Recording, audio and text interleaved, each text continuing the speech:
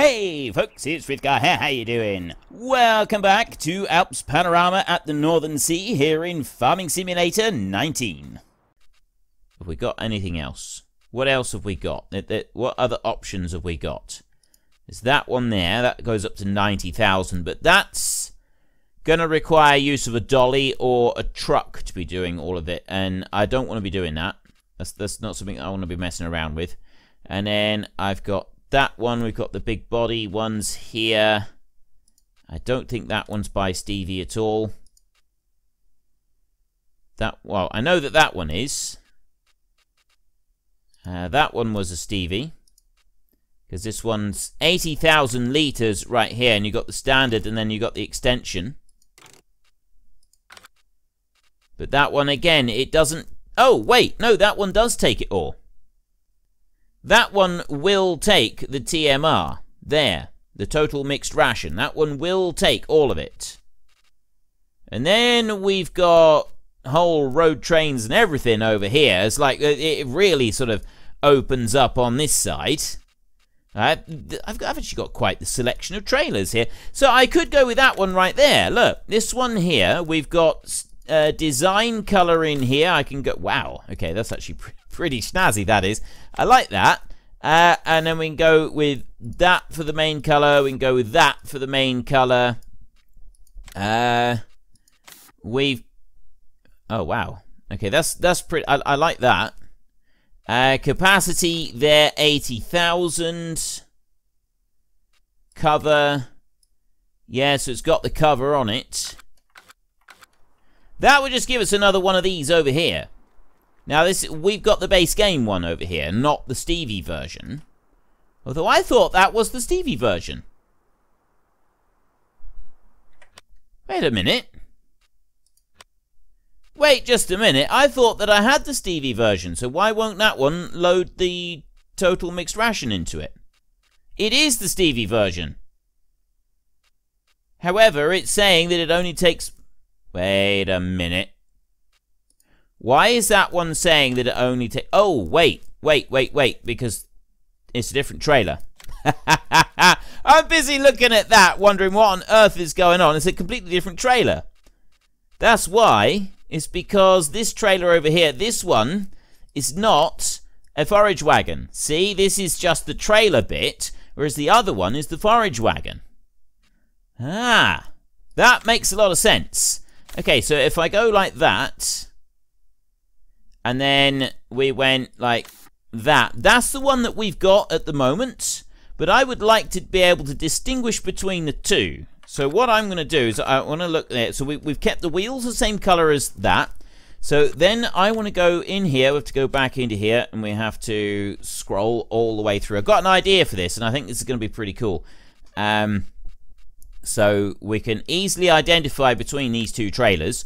We've got that one. Obviously, it's easy to identify because one's a forage wagon and one is not. So it's not really going to be like a major thing. So we'll go with that, and then that one there, and then I'll go with a design color on there like that. I'm just going to reverse them round. I know that does look a little bit peculiar, doesn't it? That definitely looks a bit peculiar. But I want to do that anyway. So we've got the exact opposite on this one as we have with the other. Standard capacity of 56 or 80. We're going to go with the 80,000 cover on with this one. And I will have the cover. I like the idea of having the cover on it. And I'm going to buy that bad boy right there for $70,000. 70,000 euros. Right, so there's that bit. Now, what else was it I was thinking of doing? We've got the wheel loaders in here. There's the silage fork there. And the silage fork, pretty sure that is the manure symbol, isn't it? I'm hoping it is. There's a way to find out. We've got a silage fork there, 6,000. That's 5,000. I thought the silage fork was 10,000. 5,000 is not very much. I need a bigger capacity. I need a bigger capacity fork. Has Stevie done some? I don't know. We're going to have to look into this a bit more then. So that's the wheel loaders. Then you've got the... Well, we've got a telehandler at the moment, so you've got that one right. Yes, that is the symbol for the manure. And, well, we're not... It's not one of those that we want. We would want the wheel loader like this. So that one's got 3,000. That one's got 5,000. Then I've got that silage fork there, which is 6,250. And 6,200 in that big universal shovel bucket right there. And this one here is kind of the manure option for the silage fork. Well, the grab option with it. And that one is also 5,000 litres. I'm thinking I might have one of these and just manually alter the capacity myself. I can't find something a little bigger. And then we've got something lined up that we'll be able to use when we come to do our manure. Because we are going to want to do it. And then we've got these from the Platinum expansion. The Class DLC stuff. I've got the Liebherr right there by Stevie. So we've got the 100. It's still the standard. I think the only thing he's done on this one is given colour options. I don't think he's changed much else on it. Anyway, that's all to come. I've got a new trailer lined up and ready to go. This tractor, actually, come to think of it. So this trailer right here, this one is one we use for light bulk material. So I'm going to put the lid over on that one. And we're going to unfold that one and we're going to leave that one right there. Like that. I'm going to take this tractor back because this one is leased. So we can afford to buy this tractor now with all that wool that we sold. And then I'm going to, once I've done that, also we've got the trailer over there. We can bring that one back over. And we'll be able to test both of those. Nope, there's one more thing I want to do. Oh, no. We'll keep the other trailer that we've got. That one we will keep. But the other thing that I was wondering about was the outside round on the field. I remember marking out the outside round on the field with doing the ploughing, and I don't remember exactly how I did it. I don't remember the exact process of actually ploughing the outside round of the field, how I marked it and how I did it. And that's really bugging me now. Quad track is slipping. Alright, let's go to the quad track then a minute. If he's slipping, he's definitely going to be causing us some problems. Right. What are you doing over here? Right, let me go like that and stop driver. Bring that back. Actually, you know what I'm going to do? I'm going to go into there and I'm just going to do that a minute. Alright, so he's working. He came out round to try. He's tried to turn just a little bit too far, I think. He's got a little bit too enthusiastic. He seems to be doing what he's supposed to do. So I want a current waypoint, next closest drive course. Like that. He is doing what he's supposed to do. It's because this course I only set once around the field, and I think it is going to struggle a little bit with just once around the field for the headland. But still, it's working. That's the main thing. It is actually working, and that's all we really need it to do. So I can go back to... You're staying there for a minute. We could very well be replacing this trailer in a minute. I go back to you, which means that we can get this one swapped over, and we can actually purchase it. I'm going to come in this side. I've never come in this side before. Not once. All the time I've been playing this, have I come in through that side. There's our new trailer. That does actually look pretty snazzy. Go to there. Like that. And this one here. Repair, return. What I would like to see in this game is an option to take your one that you're leasing and buy it. Just buy it as it is. And for them to take into account the fact that you've used it and paid some money into the leasing, so you get it cheaper. I think that would be a very, very cool thing to be able to have in the game. I imagine something like that would be a little bit more difficult to code in properly, which is why, potentially, we don't have something like that. But that doesn't get away from the fact that it would still be very cool to see that in the game. I want to go over here to the Xerion 5000. It's not that one, it's the other Xerion that I've got in here somewhere. It is that class Xerion there that I've been driving around with, because that's got Ducky's face plastered all over the front of it. This is actually Ducky's face right here, by the way. This is what Australians look like. They're sort of a cross between a duck and a duck-billed platypus. If you've never been to Australia, interesting fact for you, Australia is actually completely made up, and anyone that says that they're Australian, they're actually a paid actor. And you know this to be true because the people, the Flat Earther Society, that they've all said so, right? That's how you know, because the Flat Earth Society has said that that is the case. I didn't realize this to start with. I've lived my life in ignorance. But there we go. It is actually the case that the Flat Earth Society has shed light on the matter, really. And they tell us that the reason that they do that is because then they can say there's this whole massive island continent on the bottom bit of the world who magically stick on. Obviously, they should just fall off. We all know that. But yeah, anyone that claims to be from Australia is actually just a paid actor. There is an island called Australia, and it's got these strange-looking people on it, and that's an actual photo right there. So yeah, little bit of educational, a little bit of educational information for you there. I do like to keep my fans educated as well as entertained, so I hope that it's been educational for you today, and you've learned a little bit about Australia.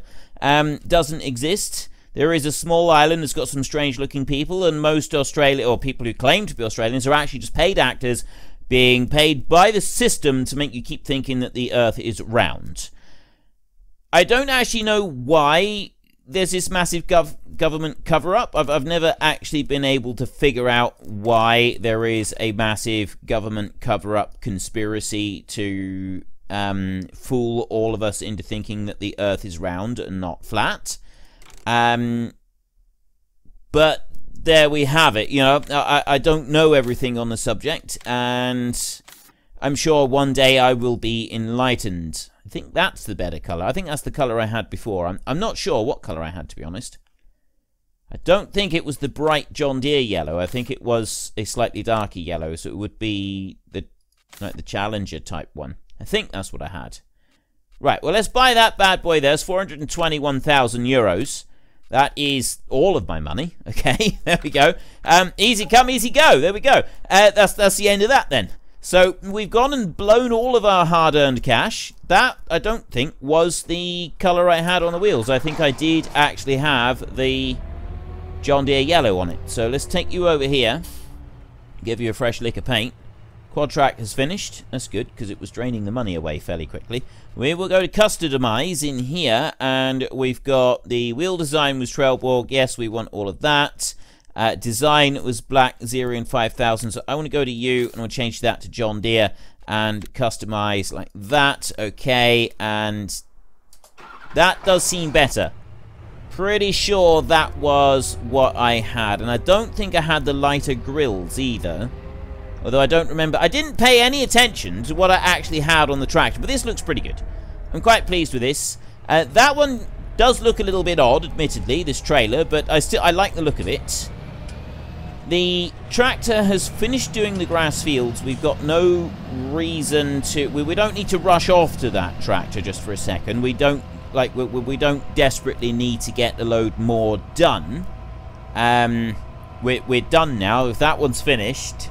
That's all the fertilizer done until we jump forward a day or two. So we can just bring this one into the yard, and then I'll run out. Actually, I'm just going to park this one in the yard, and we'll get that one off the field so he's out the way, and then we can worry about doing that afterwards. So let's just bring you to there.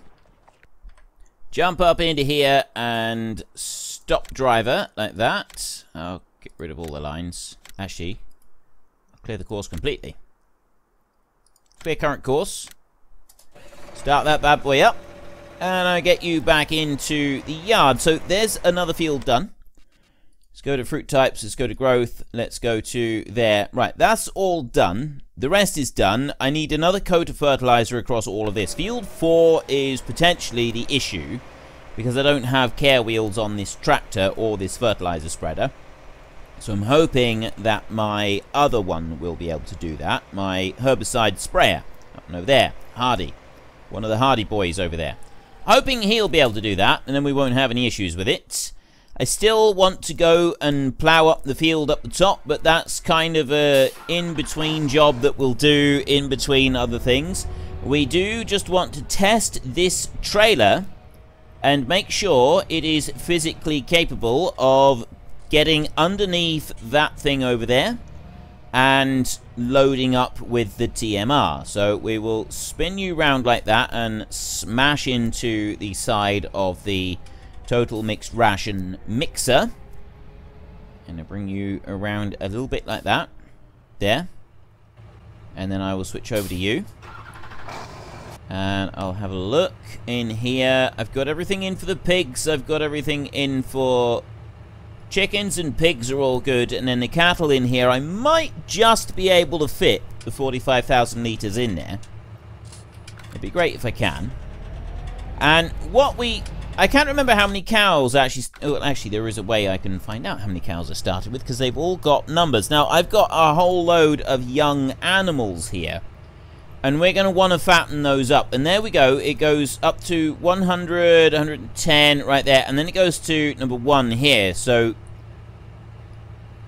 those are changing a little bit. These are all on 560 kilos, thereabouts. And then it comes down to there, 192. And then it stops again. So I had 192 Holstein Friesians in the pen. Yeah, 192 I had, and we got capacity for over 400. So if I've got 192 animals in there, I could do the same in another pen. I'm not sure that we actually want to go all the way to 190. Maybe 150 would be better. I'm not quite sure how many we want to have in there. All right, that's a little bit touch and go at the moment. I know that we're going to want to have several in there in a new pen. I mean, yeah, we got to get the money for it first, so we're going to have to wait a few days while we get some more milk. But that's not a bad thing. And then I've got 337, and the capacity of this animal pen, I'm not able to go and put all of the food in here. The capacity of this pen is, I believe, 450 with the Stevie pen. That one is 200. This pigs, horses, cows for Stevie, 450. Right, so we've got a capacity of 450, and we currently have 337. We should be alright. What I'm hoping is that we can keep the young stock in with the cattle. Yes, in a real working farm, you wouldn't do that. You wouldn't have the young stock in with the cattle. You would actually move them round. You would move the young stock out and move them into another yard. But that's going to be a rather time-consuming process to go and do that, so I don't really want to do it. If I can avoid doing that, that would be absolutely wonderful. It means that it's going to be easier and faster for us, because we can just keep the one lot of animals in one pen, another lot of animals in another pen, and I'm not having to move anything around, which is definitely a lot better. And also, this trailer does fit underneath the spout without any problem, because we did adjust the terrain underneath, didn't we? So that one will fit there. And it will load up as well. Excellent. So we can now take 80,000 to a time rather than just the 45,000, which in theory should allow us to fill 2 pens. Well, I don't know if we'll be able... We'll probably still have to go twice, but it will be just faster to be able to do it like that rather than using less. So this is a good thing. This is another good thing. That's everything that I want to do today. So I'm going to start fast-forwarding time again. And then we're going to want to head up the top and have a look at potentially getting a new grass field set up. So I'm thinking that's going to be a ploughing job with this one. We can start a new field. We can... Well, we can start doing the ploughing, but I don't remember exactly how I did it. I think it's better if I just plough one round around the outside. Now, I believe you can go and mark around the outside. I think you can go and do that. So I'm going to take this one. And that one's going to be ready to go for a little spin up to the top field in the morning. We're not going to do that just yet. We'll do that in the morning. I've got a couple days now. I'm going to have to still do some feeding tomorrow. But yeah, we can get the truck up here. It's whether or not I just do a field here or if I do a field out round here. I've got a choice between doing a big field all the way round the two and cutting across that bit, so we don't really use that unless I build a new track up this side somewhere to it, or if we have this as separate fields. I'm thinking separate fields is probably going to be the better option. It's certainly something that we've done before, and I think it's just going to make life a little bit easier for us. Like, you've also said in the feedback that I've been getting that you would like slightly smaller fields so that we're able to have more of a variety. Now, we do have this new DLC, and they've got some massive planters in there. They're even bigger than the big planters we've got at the moment. And I was wanting to have a little play around with those, so we might be able to find room to, I mean, I guess maybe one giant field to sort of play around with them a bit. But there doesn't seem to be much point in doing, like, because not all of the jobs can be done on the kind of scale that those are compared with the scale that we've got for the other machinery and gear that we have. So, yeah, it kind of leaves it a little bit one-sided. That's mostly about the planting situation. Now, we're all right for planting. I've got some we got the Amazon planters, and they do fairly race through it. But these new ones, the biggest one is 30 meters. We've got a 30-meter planter that we're going to be able to use. And, not planter, as a 30-meter seeder. Now, the biggest one that we've got at the moment, we've got the Terminator there, which is an 18-meter seeder. And then we've got the Seed Hawk, which is 25 meters. It's 5 meters wider than the biggest one that we've got available in game at the moment, which I think is not bad. I think that's pretty good going. Right, let's skip the night. There we go, we'll sleep. Feeling rested already. I'm feeling much better already. I've now got minus 6,000 euros. Why is the money ticking down so fast? I'm not even doing anything. Okay. Don't actually know why the money is ticking down fast, but it was. Let's start you up. I don't think I've left anything running anywhere. I don't think I've left any vehicles running anywhere anyway. Not to my knowledge. I don't know. It was just hourly costs for animals and things like that. Maybe they're a little bit more expensive than I realized. So I want to go up into the field.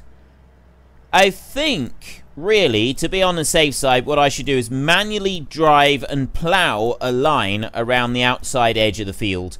Then use that to create my edge of the new field that I want to make.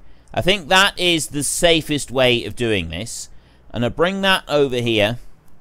It's quite a step on that bit. So I'm actually thinking that I will do this as two separate fields. I mean, most of this would be alright, wouldn't it? I've already done some smoothing work up here, ready for doing some ploughing. Right, and then that one will go out round and down here. Not going too close to the edge. Actually, I suppose it doesn't matter because grass is it like operates a little bit differently. Okay, I think that is going to work quite nice. And this is a fair size field, really, so we don't need to be having this as two separate ones. I don't see any real advantage of putting this as two separate fields. I think we can have this as I don't see any advantage of having this as one field, sorry. We can have this as two separate fields. And that still gives us access to this bit up here. Although this bit up here, it wouldn't take a lot, would it, to build a new road from this one. It goes out through here. We'd have to get rid of some trees. But that road would go along this way. And then down... Oh, actually, that's a long way. No, okay, so it wouldn't. There isn't an easy way to do that. And I've already done some work over this side as well. I completely forgot about that. Ready for doing this. But yeah, there doesn't appear to be an advantage to this. So we do want to keep this one as it is. And yes, I've just realized there is what could potentially be a decent jump off of the edge there. So we are definitely going to go and get that one singing. We're going to go up to the top over here. And we're going to go in a straight line straight over this way. I can only do like 90k, 100k there. And... Okay, that wasn't quite as good as I hoped it would be. That definitely wasn't as good as I hoped it would be. And there we go. I love the physics in this game. The physics in this game are absolutely brilliant. So where would be the best place to take a running jump on this one? I think actually further up, because then it's less likely to like bounce the suspension off of the front of the vehicle, and that's going to get us ultimately further lift. So we'll come down around there, I'll spin around like that, and I'll bring that one all the way up over here, and it's doing alright with holding the speed, and then I can get more speed still, and about there I think, and kind of beautiful, still not exactly what I'm looking for in a jump, but I guess that's alright. Okay, it is 1700, and that means that food is fine for those. Food is fine for those until first thing in the morning, and food is fine for those. It's going to be... Actually, it might be a bit touch and go. Maybe we should go and put some food in for all of the animals.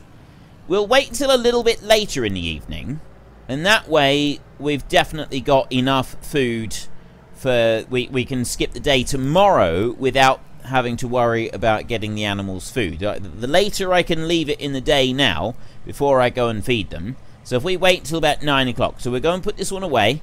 We'll take the John Deere and the plough up to the field. That can be done tomorrow. And then we can manually drive around the field and mark out our first run on that one. And then I will hopefully be able to use that to mark out all the rest of it and create the field on that bit up there, using courseplay.